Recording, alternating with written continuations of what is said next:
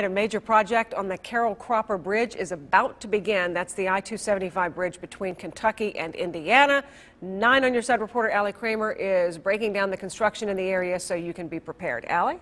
Well, Julie, in the morning, crews will be out there and they'll be restricting traffic to just one lane in each direction. Now, it's going to be a tight squeeze, but the work here on the bridge, it's so desperately needed. Now, you may remember in March, a local mother and her daughter were killed in an accident on that bridge. And just 2 days later, you see here another ugly accident in nearly the same spot. Now, transportation officials recognize these safety issues, which is why they are replacing the bridge deck and also installing new lighting. Now, traffic is certainly going to be an issue. Officials are estimating possible 6-mile backups.